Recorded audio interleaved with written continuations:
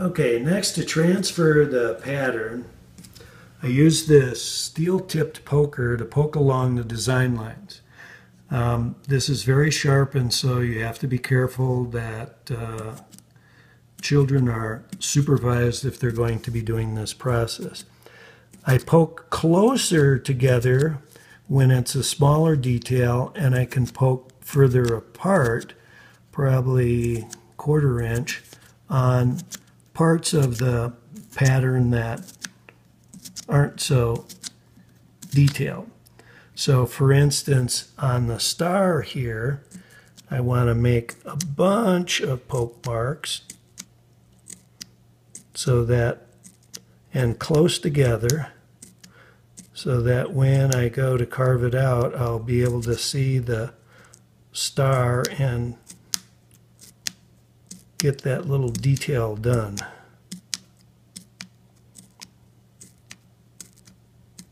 Now you don't have to poke all the way through. As you saw, I was poking part way through, and it makes a good mark on the pumpkin. Okay, now when you're carving somewhat parallel lines, what I do, and if you can zoom in here, I make poke marks opposite each other on this part that's going to be cut out.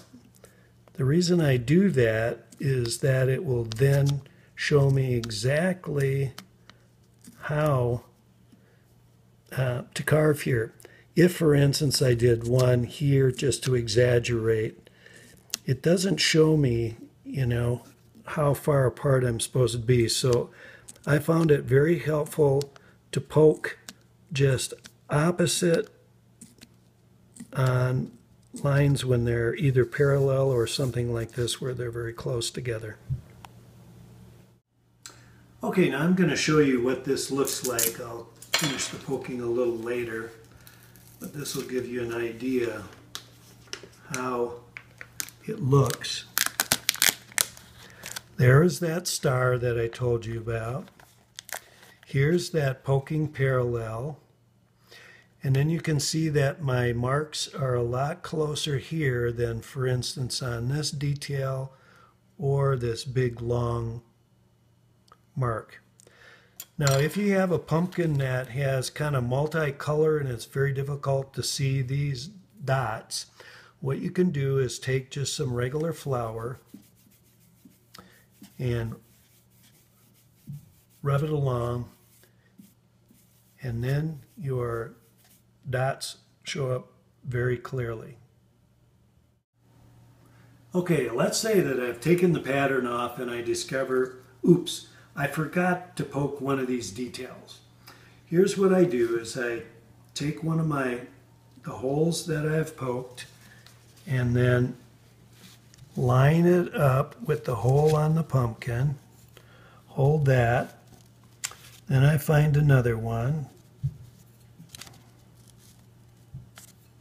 and line it up with the hole on the pumpkin. Here, let's see, it's right there. Tape it down, and then I can poke along. Let's say I forgot this feature here. So you can line up the holes that you've poked, retape it, and then complete the part that you might have missed.